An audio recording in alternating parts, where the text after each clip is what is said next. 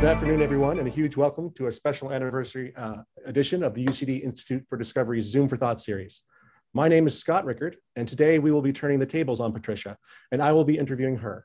For those who don't know me, I am an adjunct professor at UCD, and many moons ago, I was the director of the UCD Castle, which has evolved many years later into the Institute for Discovery. It will be the same format as always, with a 5-minute chat with our guest, and then we will open it to the floor for a Q&A. So please do remember to submit your questions via the chat function at the bottom of your screens, and let's kick off. So today I have the great pleasure of speaking with Professor Patricia Maguire. She is Professor of Biomedical Science at UCD and of course the Director of the UCD Institute for Discovery. Today we will chat about providing a compass, not a map, cultivating interdisciplinary research. Hi Patricia, how are you doing today? I'm doing great, Scott. Thank you so much. It's a real honor to be sitting on this side of the table for today. Well, I'm hoping sitting at this side of the table is not as difficult as it looks, because you always do an amazing job on this side. So please do submit your questions via the Zoom for Thought Q&A. The first question for you, Patricia, is where are you located and what has been keeping you sane for the last few months of lockdown?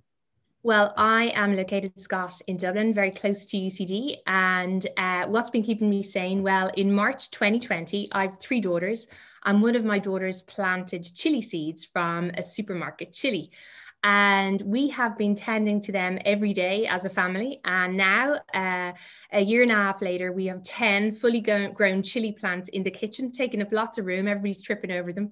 And we've got about 20 chilies growing, and we're waiting for them all to turn red so that we can literally make our own homegrown red curry paste.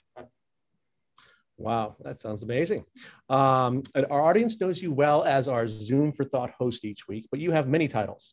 You are Professor of Biomedical Science, Director of the UCD Institute for Discovery, Science Foundation Ireland Mentorship Awardee, a founding member of the UCD Women in the Sciences, UCD WITS Committee, to name a few. Can you please tell our audience about your research and what makes you so passionate about what you do?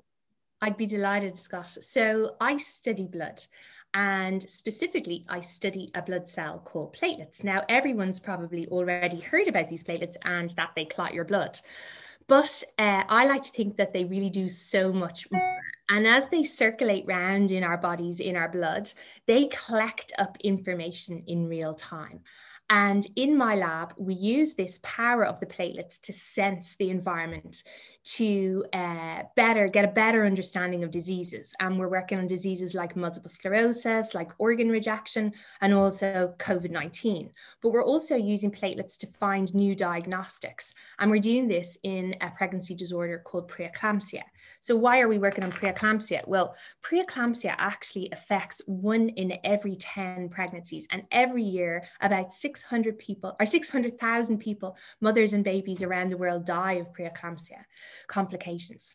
And the reason we're looking at new diagnostics is preeclampsia is really difficult to diagnose. In fact, we are still using the same way to diagnose preeclampsia as we did 200 years ago, which is high blood pressure and protein in the urine. And what we've done is we've developed a new, really simple blood test. And when this is combined with artificial intelligence, we can better predict preeclampsia. And right now we're testing that in the 3 Dublin maternity hospitals. That's amazing. It's an amazing phrase you used there, that the platelets collect information. And I never thought of the I guess the blood system as an information, or even the human system as an information collection device other than the brain. But I'd like to have a follow-up question when we get to the Q&A. Love to. Because actually platelets are known as the brains of your blood, but there you go. I'll talk more about that later. But moving on to your title, providing a compass, not a map, cultivating interdisciplinary research. What does that title mean? Yeah. Okay, so I suppose I have to start with what our mission is in UCD Discovery. So our mission in Discovery is to cultivate an interdisciplinary community, a research community across UCD. And I suppose everyone is going to ask, what is interdisciplinarity? Well, in a nutshell, it is combining information from multiple disciplines to advance knowledge and to solve problems. And in UCD Discovery, we encourage researchers to basically think differently. We want them to realize that great things can happen at the boundaries of disciplines. And this is why I say provide a compass rather than a map. So what we're trying to do is provide a direction for researchers to move in really uncharted territories, uncharted waters, where no one really knows the answers to the questions. And how do we do this? Well, we connect people and we partner with you, whether you're a junior researcher, whether you're a full professor, whether you're in industry, in a multinational industry, whether you're in an NGO or an SME. We will partner with you and we will facilitate you and help you drive forward your blue sky thinking. For example, we recently launched the AI Healthcare Hub, and we did this with a company called UCD Institute, which is a global leader in data analytics. And our mission in this hub is really to give all researchers in UCD a chance to use powerful machine learning technologies to make data-driven decisions about their research. And I suppose in a way, what we're trying to do is democratize artificial intelligence, and we've already seen, I suppose, the fruits of our labor on this since we've launched this about a year ago. So already we have researchers in the hub that have developed a new algorithm for looking at severity of COVID-19, predicting severity of COVID-19 patients the day they get admitted into hospital. Very interesting. Very interesting about research outside the boundaries of the established disciplines, and that's, you know, obviously you can't have a map for undiscovered things yet, where you don't even know not only what the answers are, but in some cases what the questions are. So very interesting. And I guess just to wrap up here, why is interdisciplinary research so important? I know you just touched on this a little bit, but yeah, why is it important? I touched on it, but really, why is it important? And if you think about the world isn't just neatly divided up into its disciplines. We need to be able to combine information in a really interdisciplinary way to help solve, the real problems in the world today, like climate change, like improving quality of life for people with chronic diseases. And I really think it's really important to be able to embrace new technologies, but also to be able to merge different disciplines. And I suppose a real passion of mine is to be able to merge disciplines like the arts with the sciences. And here's, I was trying to think of some kind of examples, really quick examples, but some incredible examples is to use choral singing to improve mental health. They've used choral singing to improve quality of life in patients with dementia. Used dancing, actually specifically ballet, to improve coordination in people with Parkinson's disease. So, these kinds of cross-field thinking can really make huge leaps and can really impact on people's lives. And I suppose, for our audience today, if you think about it, the most famous interdisciplinary researcher was obviously the Renaissance polymath Leonardo da Vinci. And he was the real first to think about these things. And actually, we celebrated his the 500 year of his death, the 500 year of the anniversary of his death in UCD just before lockdown in the end of 2019. But really, that was a time, the Renaissance, I suppose, was a time when one individual could make these profound discoveries in multiple fields. But now, you need partnerships to do this. And that's why in UCD Discovery, we are very delighted to be part of this global network of advanced studies, this UBIAS network. And what UBIAS does is it drives forward partnerships for interdisciplinary research, basically on a global stage. And hopefully we can together solve these global problems. Yeah, very interesting. Very interesting about Da Vinci. I think Da Vinci probably was the last time when one person could make profound discoveries in many different disciplines. Right now, even within mathematics or computer science, one subdiscipline can barely speak to another subdiscipline because it requires, a decade of deep research and study in order to become an expert. Yeah, that definitely highlights why interdisciplinary research is so important. So the first question here, and I do want to come back to the platelets as information processors, but is how did you come up with the idea for Zoom for Thought? Well, we have I can't just take credit for myself, we have an absolutely wonderful team in Discovery. And I suppose our bread and butter prior to COVID-19, prior to the pandemic, was to do events. And we used to run lots of events, and our big thing was to connect people. So, at the beginning of the pandemic, we were, how do we do this and how do we translate this online? So this kind of magic that we had created online. And we also wanted to think about our audience, and not just our audience, but our guests as well. We wanted something bite-sized because we really value everyone's time. And that's when, I suppose, it was April 2020 when Zoom for Thought was born. And it was this, obviously everybody knows, it's this short snapshots of speakers' lives. And what we modeled it on was actually a TED Talk. But obviously in the Zoom format, in our new virtual world. And I suppose what we found since we've launched this is that there's a real appetite for knowledge in our audience during this pandemic. And I have to say thank you, because we really built up a real loyal following in our audience over this time. And we've had week to week, really high numbers, people who are really hungry for new information. And we wanted to say a huge thanks to them.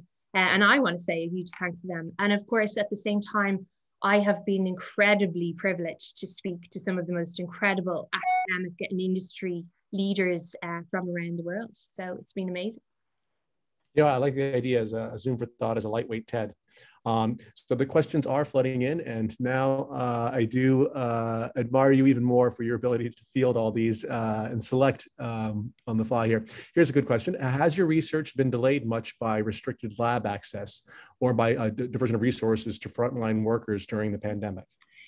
Actually, it's been really interesting because at the beginning, everything stopped. But then actually, because platelets are so involved in this information collection in the blood, and probably most people know on this call that, there's been a whole thing involved in clotting and COVID. We actually were busier than ever. So my lab were incredible. They were in the Mater Hospital collecting blood samples and working on blood samples of COVID patients, trying to understand COVID, because we felt we had, I suppose, this interdisciplinary knowledge that we could bring to understand this new disease in the world. So we've had quite a large success in that area. We've shown that how platelets are overreactive, they're kind of hyperreactive in this disease. And we're just trying to, I suppose, we're really trying to dig deep and understand and use our knowledge to understand platelets. So actually, we've kind of never been busier. So interesting. Great. So great questions coming in here. And following on from our discussion around interdisciplinary collaborations, as science has developed, we have created very deep silos of expertise in every discipline and perhaps reduced the knowledge experts have of other disciplines. Is this an issue for interdisciplinary collaboration? Yeah, so this is something I get asked a lot. So, I think we need experts who dig deep into particular disciplines. But I think we really need to work together. And so it's a balance between the two. And I think, with the way the funding is going now in research funding, not just in Europe, but in Ireland as well, with Science Foundation Ireland. And we had Ruth Freeman on last week, talking about challenge funding and, trying to solve these challenges of today, like climate change, like so the big societal challenges. We need groups of people to come together, either in a multidisciplinary or an interdisciplinary way. I think we need both, and we won't be able to make these massive leaps otherwise. And then a follow-on question, perfectly placed here. With the possibility of in-person encounters limited in our current global situation, what do you see as the main challenge of creating interdisciplinary connections? Yeah, that's why we're running this Zoom for Thought, so we can get people together, share information, and keep bringing people together. And actually, it's been really interesting. I actually think that this medium that we're on now, Zoom, has actually incredibly accelerated some other projects that I'm involved in. I'm involved in a Science Foundation Challenge Fund myself. So it's one of the AI for Societal Goods. It's the Preeclampsia project. And actually, we've got busy clinicians from the 3 Dublin maternity hospitals, but we all managed to meet at 4 p.m. on a Tuesday And we've done so right throughout the pandemic. People even on the Lewis, it doesn't matter. Zoom actually has made it accessible. So actually, I think, you know, these technology advancements have helped drive forward interdisciplinary research. Yeah, I really think so. Okay, we're already slightly over time, but I do have two quick questions. I did want to follow up. It goes very fast, Scott. Can you speak for 30 seconds on what information are the platelets processing? Yeah. Okay. This is really, so I could speak forever on this because this is my real passion. I have lots of passions. This is my real passion. So actually platelets are born in the bone marrow. So they get made in your bone marrow, and actually they sense the environment there. And this is really key. And we've understood that this is really key. If I look at the cancer research, so I love to eat up research from lots of different fields. So the cancer research shows that the environment in the bone marrow is really important. So these platelets are born into that an environment, and they're constantly being made day in, day out. And then they swim around in our blood, and they constantly take in information. And actually, we've known this since the 1960s, but we haven't known the significance of it until now. And so we've used knowledge, if you like, to reinvent how to find diagnostics in the blood. And so that's a whole area of I suppose that's what I've really dedicated my lab has dedicated our last number of years to do. So there's a whole interdisciplinary team of clinicians, scientists, statisticians, machine learning experts that have all come together now, and it's really amazing, and I learn such amazing new things every day. But yeah, platelets are incredible, and watch this space, I suppose. All right, I look forward to hearing more. So final question, who was your favorite guest on Zoom for Thought? And you don't have to answer me, I was on 38 episodes ago. I've actually watched every single episode. I've been live, and what was your favorite Zoom for Thought moment? Oh yeah, okay, so I'll try and be quick. So I'll ask the second one first. So my favorite Zoom for Thought moment, and I don't know if Patrick Dunn is on today, but it was Patrick Dunn, and it was and we were talking about, so Professor Patrick Dunn, he's from UCD Physics, but he's also kind of leading out on the next phase of the Science Centre, and he was asked, and I suppose I put the question to him, he was asked about the new offices in the Science Centre and being the same size as the cells in Mountjoy, and he didn't even it was brilliant. He didn't even flinch. And afterwards, he told me he was even thinking of breaking into song. So, it's lovely. It's just to see people and how they react. It's been a real privilege and an honor. My favorite guest, you, of course, Scott, but also I got to interview my absolute scientific hero, Eric Topol. He's just an incredible global leader. If you don't know him, look him up. But I have to say, and I kind of want to close on this, my favorite guest has been the audience. And in particular, I want to give a shout out to the Bach brothers that are on every week. And it's a real delight I watch them, the J. Bach brothers. Not only are they named after one of my all-time favorite composers, so I adore classical music, they are here each week. They are engaged. I feel I know them. They've all got their camera on, and it's a real delight to see them. And I really hope someday we can meet in person in our amazing facilities in the UCD Science Centre and UCD Discovery. So they're my favorite guests. I agree with you about the Bach brothers. I'm not sure if they're brothers, but they have the video on every week, and it's great to see them nodding along. So shout out to them. Yeah, big shout out to them. Thank you so much. Thanks, Patricia. Goodbye, everyone. Okay, thanks. Thanks, everyone. Take care.